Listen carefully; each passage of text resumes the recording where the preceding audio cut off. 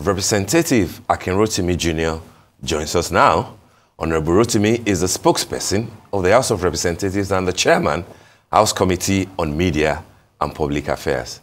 Good to have you on the morning show, Honorable. Thank you very much for having me. Good morning, Nigerians. Our deepest condolences, to the victims and, all those that were affected by the building collapse in Jos.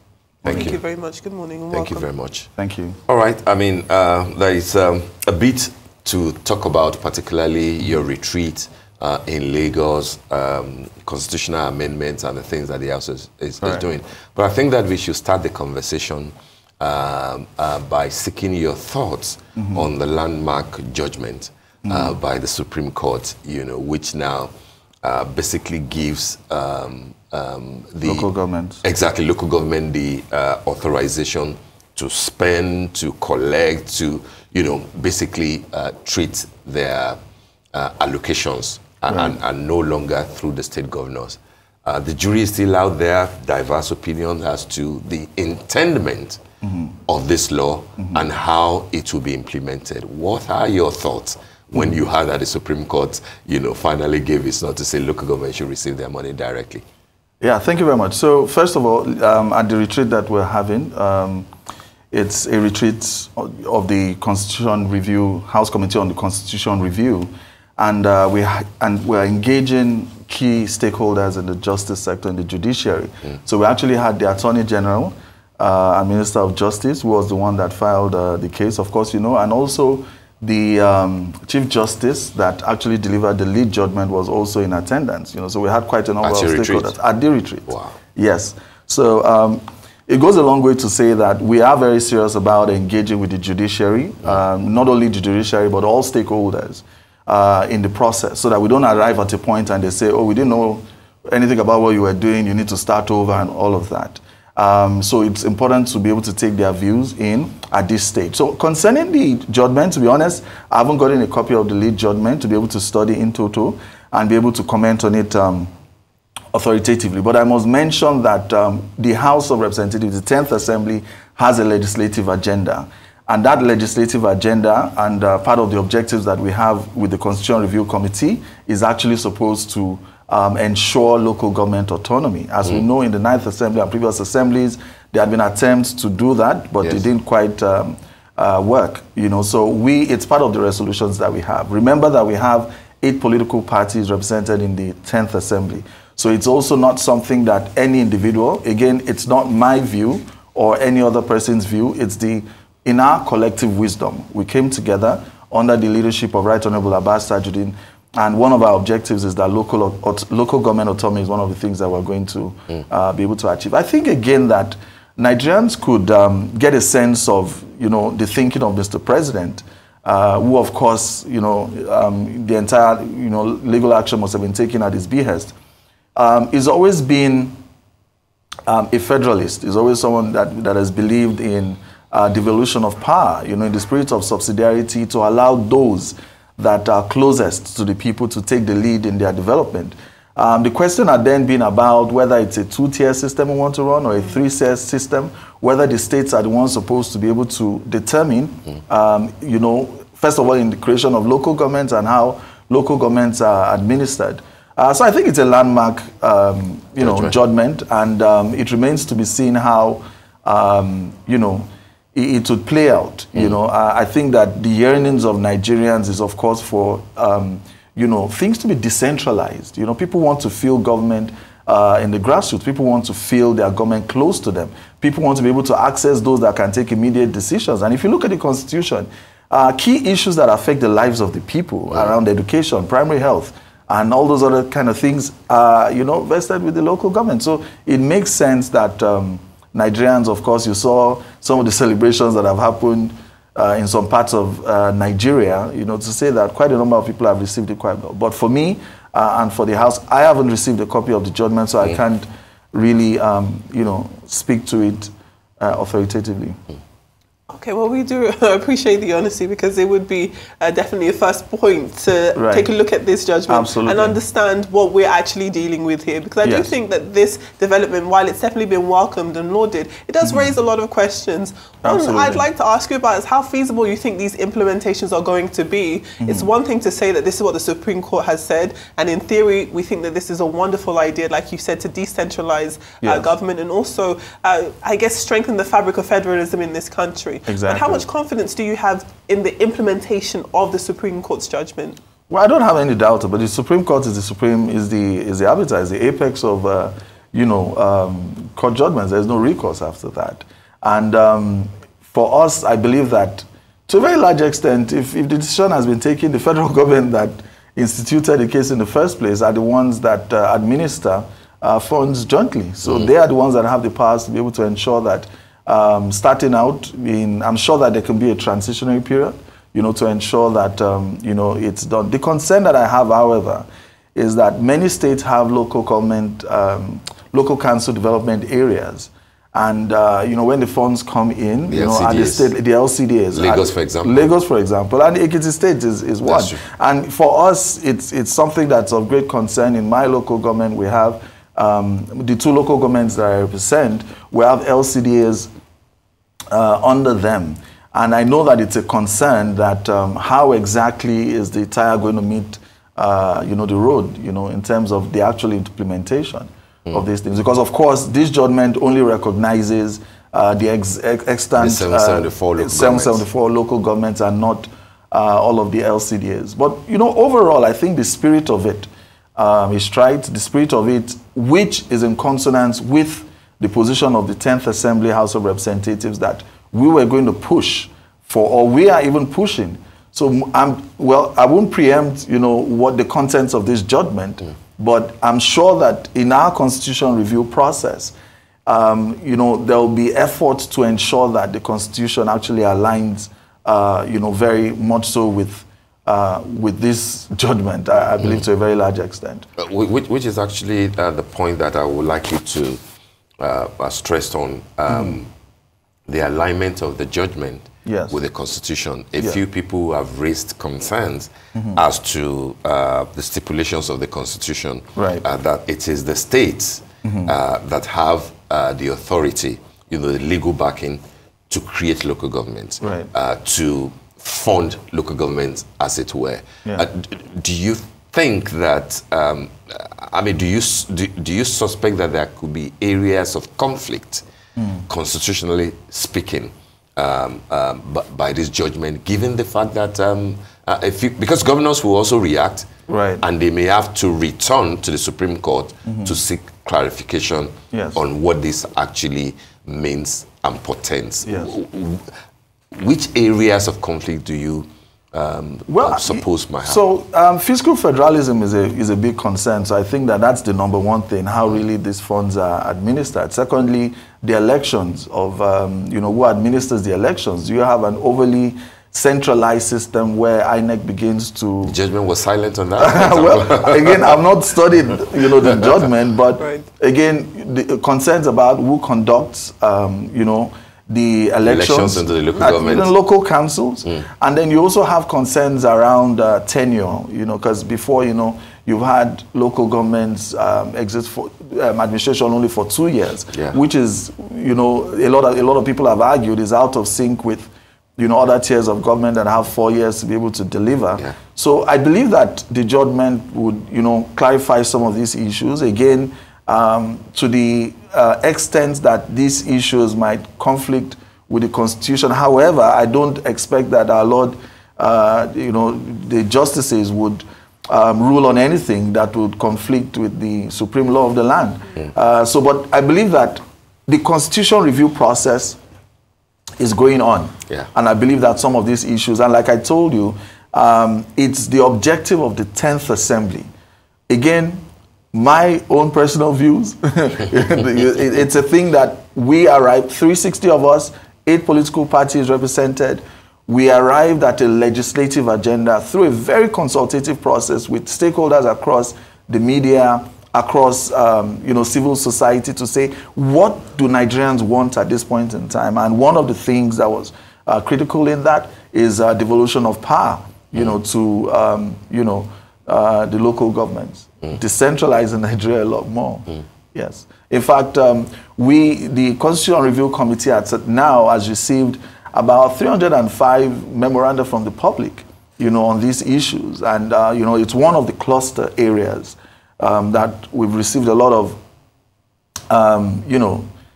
we received a lot of memoranda from the public that, look, we want Nigeria to be a federation indeed, you know, but again, it's about the how.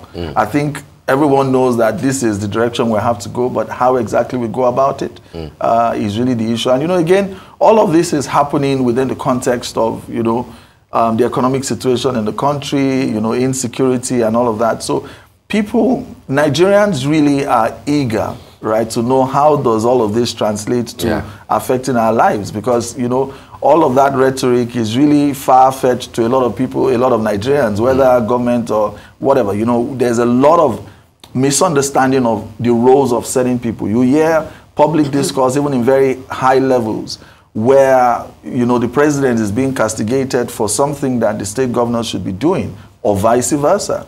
Or, you know, even for us as members of the legislature, you know, we're being held, you know, to account for things that the executive arm of government should do, which is why a lot of legislators now have to go over and above to start carrying out executive functions. So Nigerians really don't know about local government, state governor or president. They just want to live properly. They want a healthy environment. They want functional schools. They want functional healthcare.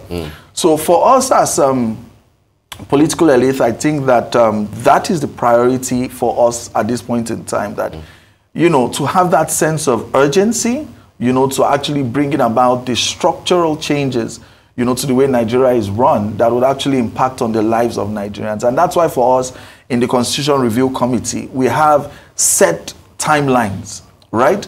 And under the leadership of Right Honorable Benjamin Okezekalu, right, who is the Deputy Speaker and also the Chairman of the House Committee on Constitutional Review, we have a timeline that, look, by December 2025, we want to achieve, you know, key constitutional amendments, you know, to be very productive. So it's far away from elections, because everybody begins to view any proposals within the prisms of elections or, you know, mutual suspicions and all of that. So we want to move it away from elections in 2027 and the build up to it in 2026, you know, by ensuring that by December 2025, and we're well on track. And this retreat with the judiciary was one of the key steps, you know, on the journey to ensuring that we meet that December 2025 judgment. The key thing you find about the 10th Assembly is that we're very particular about engagement with the people. Very, very much so. We've had several, we just had our open week last week. We've had several sectoral debates. We've had several town halls on different, you know, points, you know, that affect Nigerians. So for us, you know, constant engagement with people is very important in arriving at this decision, at these decisions. We don't believe that we should go in one direction and then the state assemblies now say, oh, we didn't know what you're doing. So that's why yesterday and today in this retreat, we have speakers of state houses of assembly. Yes, very well represented, you know, to ensure that they are carried along, you know, so that we're almost like on the same page, so we don't have those issues and getting to third majority at the state. We're also carrying along the state governors to ensure that, you know, their objectives as well are aligned. And I think it's just to the credit of the leadership of not only the House of Representatives, but as a whole, the National Assembly, both Right Honorable Abbas Tajuddin and Benjamin Okezekalu, and also Senator Godswill Akpabio, you know, were very particular about taking Nigerians along. So I assure Nigerians that this, you know, sixth cycle of constitutional amendment is going to be very productive. It's going to be very productive.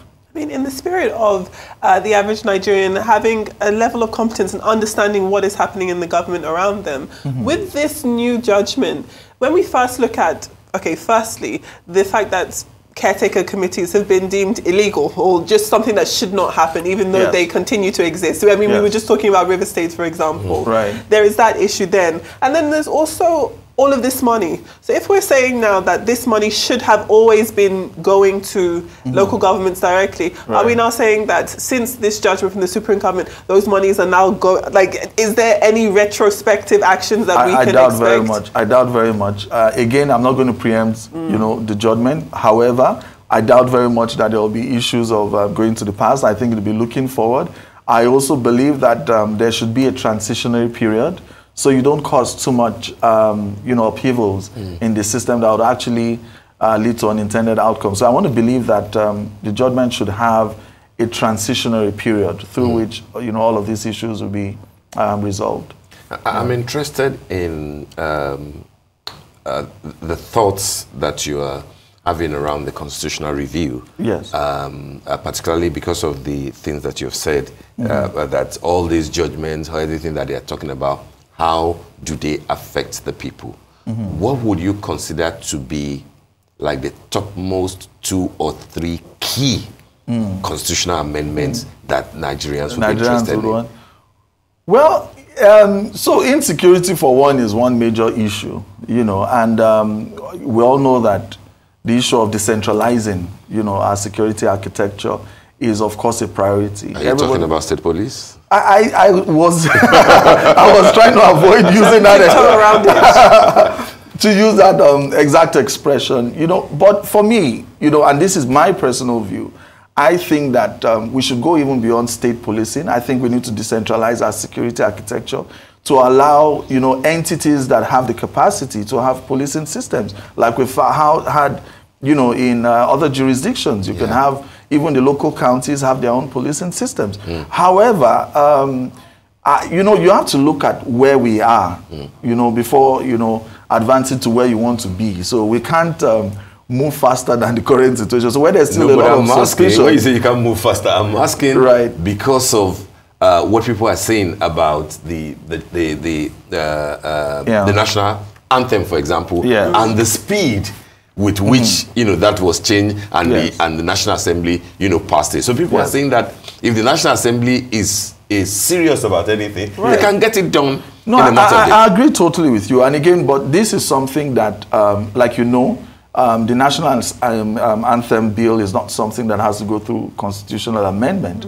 But something as critical as state policing, decentralizing the security architecture, it's a constitutional review process. So that's why we have that target of, but it's a priority for us. And you asked about, key issues. So, 2 or 3. 2 or 3. Okay, so there's local government autonomy, right? Which has been achieved. Right. But, again, to ensure that the Constitution aligns with whatever provisions, hand in glove. Now, there's also, to a large extent, issues around fiscal federalism. There are issues around independent candidature as well. We've seen a whole lot of that for, elections. You're revisiting that. Yes, absolutely. We also have issues, like I said, insecurity.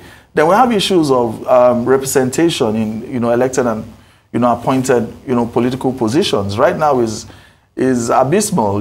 In the House, you have, I think, about 14, women out of 360. That's really, really horrible. And then you have in the Senate, you have 4 out of 109. So, a bill just passed second reading just last week, and it was something that I was happy to, add my voice to, that we need to be able to address this imbalance.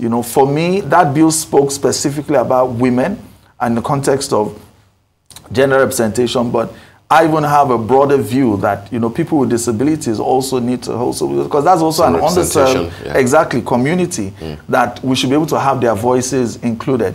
And then, like I mentioned on the floor last week, or rather this week, there's that broad consensus around the fact that this is the way to go. But the question is how? The question is, okay, 360 members, are you now going to stop some men from contesting? Are you not infringing on the rights of certain men? That, of course, that, their rights are protected by the Constitution. But if affirmative action says that 35% of the seats should go to women, so there are ways around it, and some of the proposals is special seats, right? Special seats that are reserved for women. In addition, how many House members from Ekiti State, where you're from? There are 6 of us. So you're asking who's going to give up his seat? I have not said so. So it's a question, and you can understand. Let's be honest about these issues. Political elite that is going to superintend over the process would also look at self-preservation somewhat. But again, the proposals has been special seats in addition to this. And trust me, the only con... Special seats? Yes, the only con to that proposal is the issue of cost of governance spiking.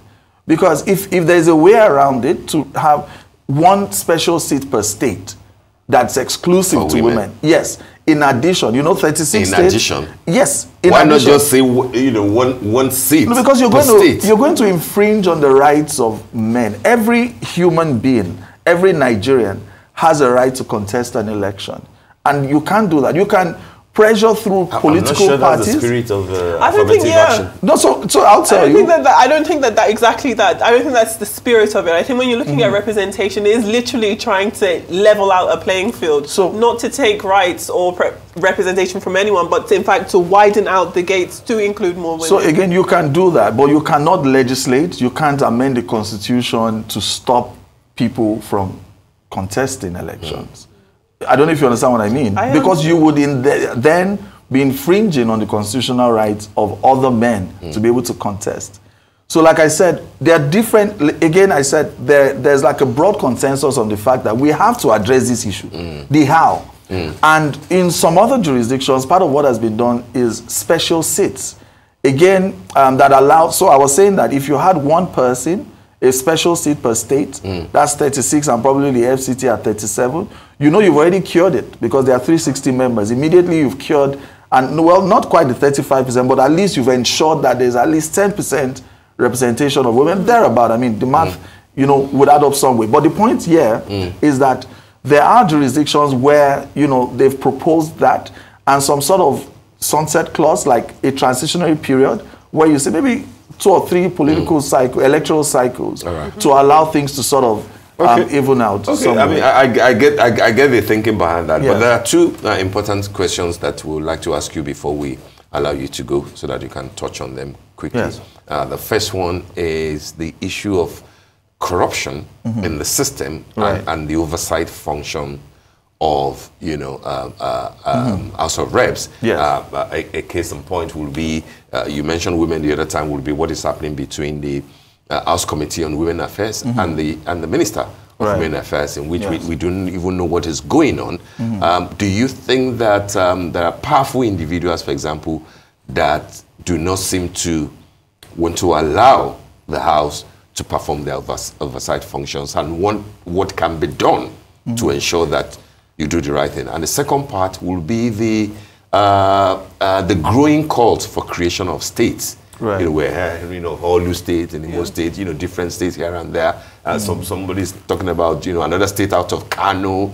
Some people are talking about Ibadan state out of Oyo state and things like that. Are those the things that we need to be talking about now, and how are you guys dealing with it? Well, thank you very much. So the first issue around corruption, of course, sections 88 and 89 of the Nigerian Constitution, 1999 Constitution as amended, empowers the legislature to summon anyone, to engage, to investigate, whatever you can call it. But it is guided by the Constitution, and what the House Committee on Women Affairs and Social Development is doing is very much in line with the Constitution, with our House rules and our legislative agenda, because gender issues are very, very important to us. And if we have received reports and we've received petitions, about issues in the administration of funds and also generally in the administration of the ministry, it's for us to investigate. Again, I think that we really need to get to a point as a country where we don't begin to see inviting someone as so much of an issue. If there is no issue there, we'll resolve it and get it and give the person a clean bill to go on. I think that would even strengthen the person's legitimacy even more. So I don't think it's anything out of place. I'm aware that even the Senate Committee on Women Affairs has also summoned the minister, right? So it's very much in line, and I don't see any powerful person, because there is no one more powerful than our Constitution. the legislature is an independent arm of government. There are no sacred cows. There are no sacred cows, and not any minister. No one is a sacred cow. So we ensure that what we're doing is in line with constitutional provisions. So there is no way that we'll do anything that is outside of the ambit of the law. Again, it's a conversation that we're having. We have these concerns. Can you respond to it? It doesn't mean that these things are actually true or anybody has done anything out of place. But we do have if you find powers. Any minister, for example, yes, shall I say guilty? I'm not sure if that's the right word. Right. Or indicted. Yes. What would be the natural next I think step? Indicted might be a better word because it's the courts that have the power to pronounce you guilty. Pronounce anyone guilty. And then, I mean, we'll certainly have to pass that on to, the anti-graft agencies to be able to follow through with our report. So it's just very simple. We have concerns, and we're grateful that the Honorable Minister did accede. I mean, a few times it was pushed forward because she couldn't attend personally. She had to send some of our directors and the permanent secretary. But, on Tuesday or some days ago, she came in person. So. And there was a conversation, and yes, there might have been an exchange. It's normal in democracy. She is protecting her own turf and all of what she's done. We also have our own concerns as well. So it's aside of all that, what you might have called a heated exchange. Let's get to the meat of it. Right. So last few seconds. Creation of states. Well, creation of states is well, again, everybody has a right to it. So for one, right. In the Southeast, for example, there are only 5 states in the Southeast. So you know that they are already underrepresented, right? Even when you have senators in the Senate, they are underrepresented because every other region has at least 6 states. So if you have 3 senators from a state, exactly. So you see that imbalance. So you can understand why there are those agitations.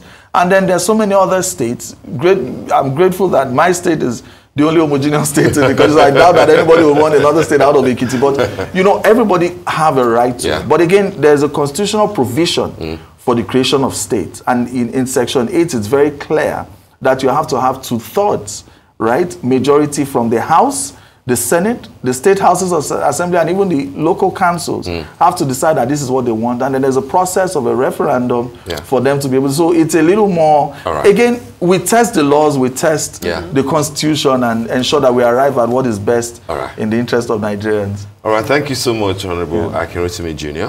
For joining us. We'd rather you have representative, that's what it's a more fitting title.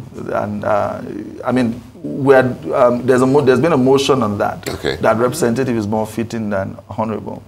Representative? Yes. Representative Akin Rotimi. Exactly. Oh, really? There's a motion on that? Yes, from the 9th Assembly, and it's been carried through. Oh, great. Yes. All right, then. Thank you. It rolls off the tongue. You just have to get used to that. Thank you so much for joining us. Thank you for having me. Good morning, Nigerians. Thank you.